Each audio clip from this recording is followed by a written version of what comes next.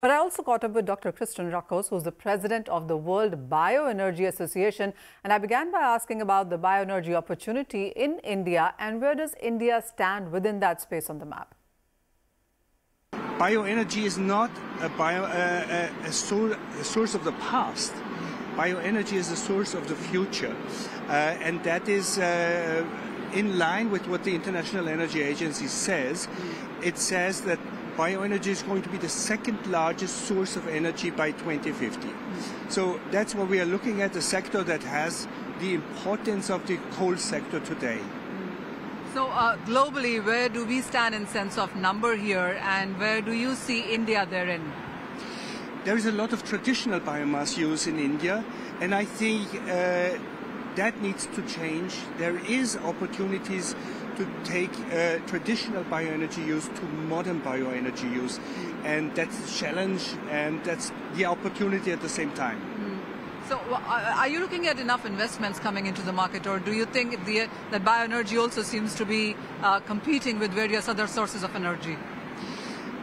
What I do see here is a lot of fossil fuel energy industry, not too much renewable energy industry, and that I would say is an indicator that there is still a place for improvement.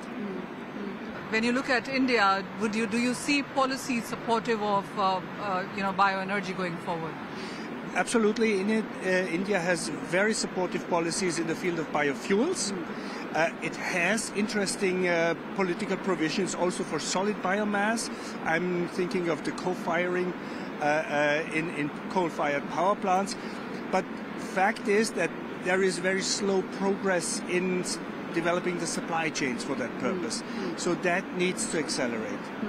So supply chains, you also mean infrastructure, that is, and modernizing it. So innovation, technology, are they being worked upon as well? Innovation and technology, to be honest, it's there.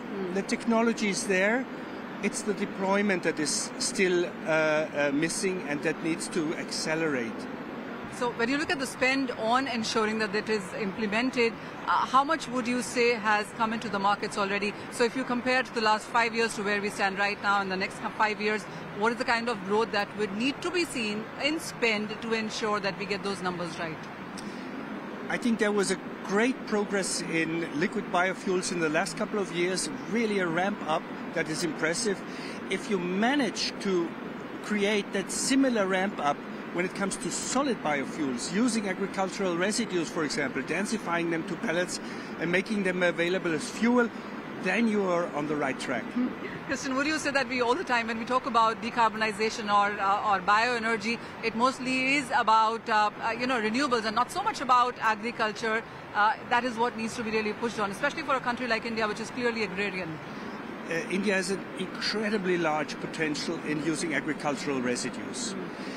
But it's also a challenge. They need to be collected, they need to be processed, there needs to be investment in these processing facilities, there needs to be know-how that is made available. That's also one of the tasks of the World Bioenergy Association, to provide know-how, to provide international cooperation.